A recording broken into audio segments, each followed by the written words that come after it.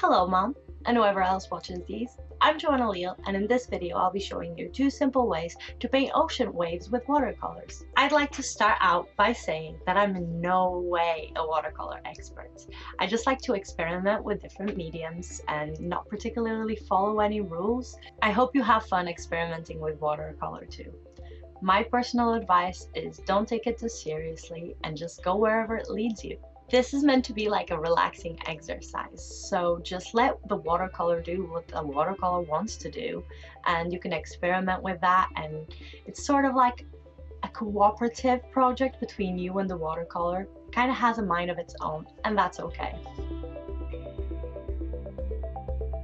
For this project, I used masking tape. I didn't have the special watercolor ones, sadly, so I just used the cheap alternative. Sponges. I used some that I had for ages that I got from a craft shop, but you can use a kitchen sponge if you like. Some kitchen towels to dab my brushes on, some watercolor paper I got given by a friend, a spray bottle to activate my watercolor pans, a pencil, some different sized brushes, a metal straw, white gouache, a white jelly roll pen, Mozart watercolor pans. I selected indigo blue, turquoise, a warm light brown, and Payne's gray, and of course, some clean water.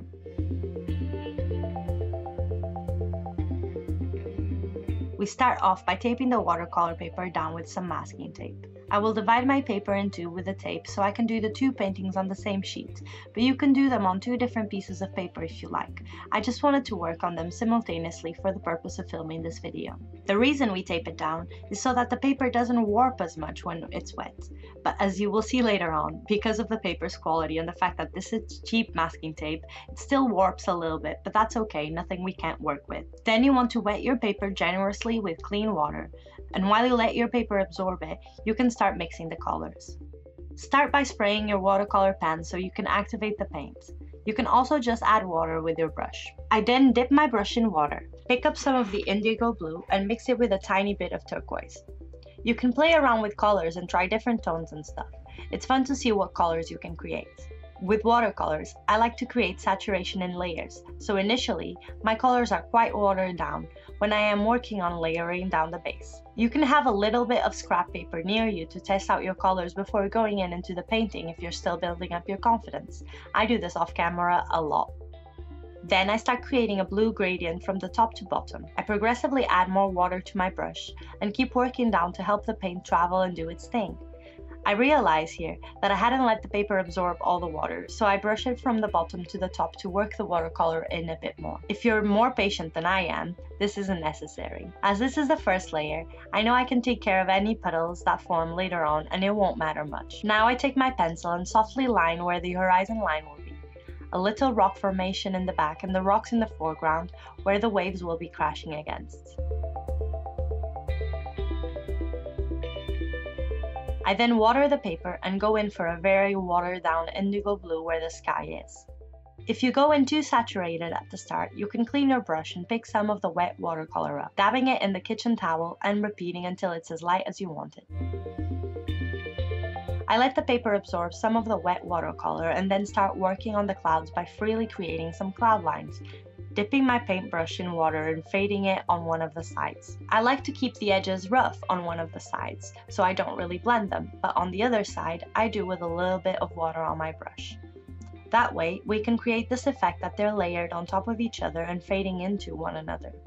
I then pick up some of the brown paint and dilute it with water, creating a sandy tone, and I lay it down on the paper at the bottom, where the waves will be touching. I use the same ombre fade technique where I lay down a line of the color I mixed, and I then dip my brush in clean water and run it along the line edge to get the paint to flow with the water and create the ombre. I also add a few touches of the sand color on top of the blue. Then I mix a little bit of Payne's gray and the brown color to create the sort of warm gray for the rocks. Using the same ombre technique, I'm going to paint the rocks now. To create a rock-like texture, I direct the paint with a dabbing motion.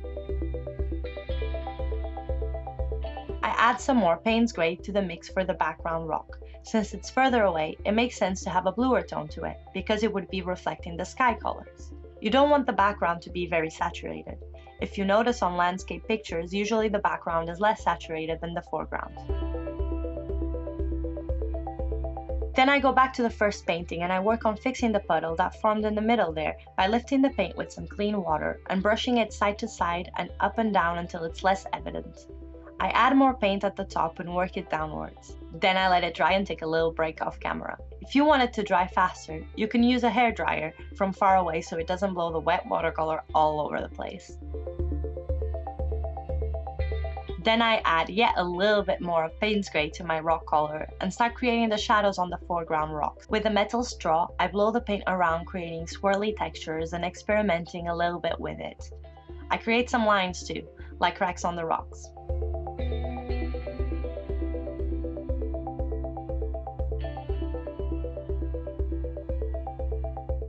I also added a little bit of shadow to the background rock, but again keeping it lighter. Now back to the first painting, I mix some more indigo into the color I had there from before and I start creating the waves. I lay down the saturated paint and add water to create ombres again. You can use the straw to help create a water ripple effect. I like to create the wave shapes kind of diagonally overlapping each other in some sort of zigzaggy formation.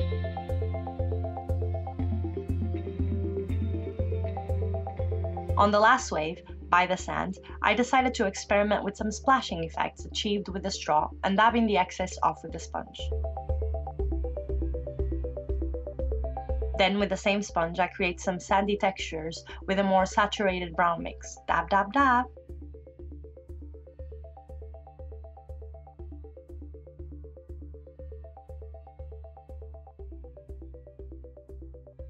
Now in the second painting, I brush some clean water onto the paper and let it absorb a little bit, and then I add a light indigo blue ombre to the wet area.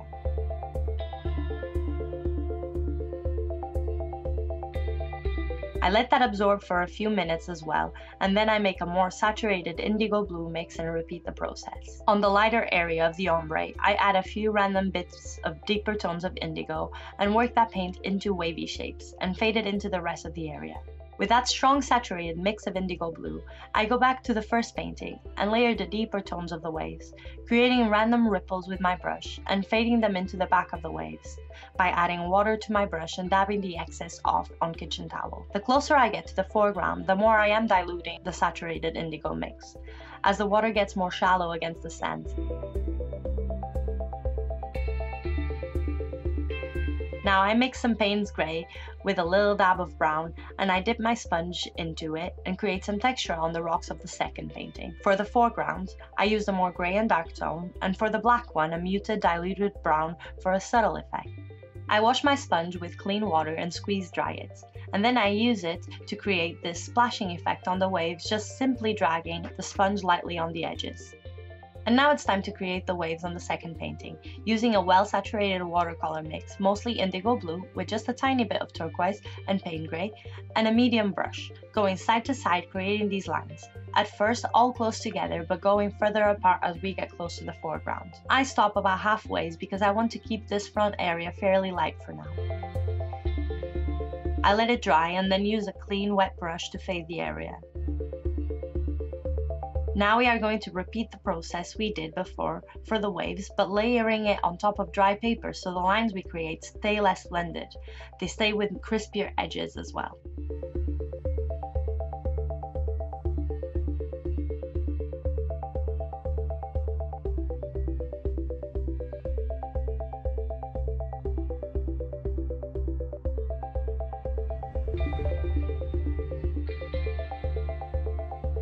Here you can play with adding spots that are more or less saturated. Variety is key. Repeat it if you feel like some darker tones are missing. I like to play around with depth a lot, so I had to add some darker spots with some Payne's Grey, and I took the opportunity to also add some of it to the sand of the first painting.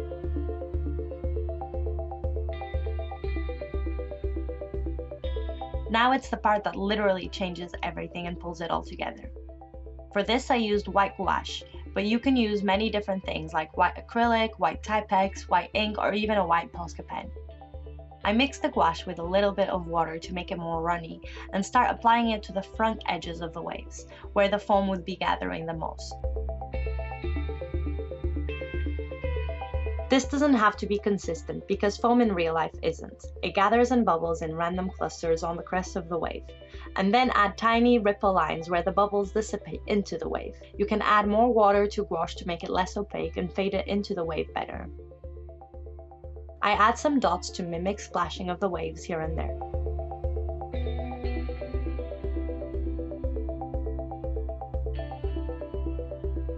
In the second painting now, I create a thick, white, uneven line on the edge of the foreground rocks and the waves. I add a few more lines to create the shape of the waves, but this time I use water to fade the edge into the wave.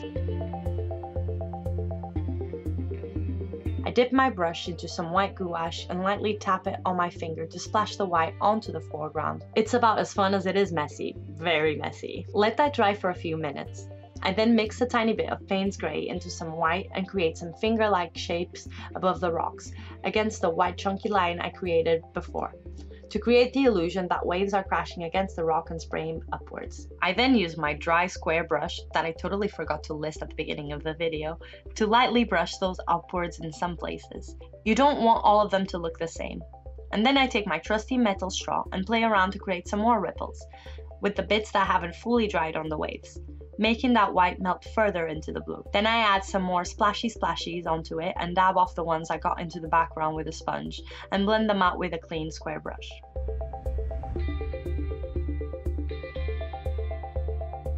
By this moment, I was getting sick of literally watching paint dry, so I reached out for my hairdryer and dried both pieces fully.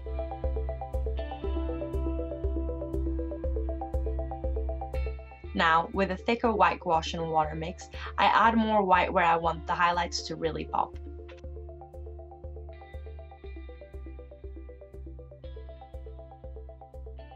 I then use a smaller brush dipped in white to create the wave lines on the back, and with a swiping motion of the sponge, I blend them into the background waves. Back to the first painting, I can't get enough of the splish splashy technique, so I add a few more of those to the foreground waves.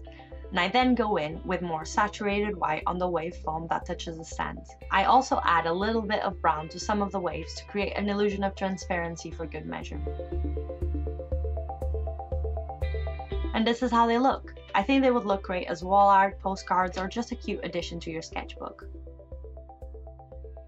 I hope I gave you clear enough instructions on how to achieve this wavy look, because I'm fairly new at making tutorials, so I don't really know the best way of putting the instructions out there clearly, and I appreciate any feedback that you may have for me, please. And if you have any ideas about what you would like me to create next, please comment down below, because that would help me loads to figure out what you guys want to see. I hope you liked this tutorial. If you did, please don't forget to leave a like and a comment down below, because that helps with the algorithm, or so I heard. And of course, to subscribe if you'd like to see more of me. Thank you again, and stay safe, and see you next time.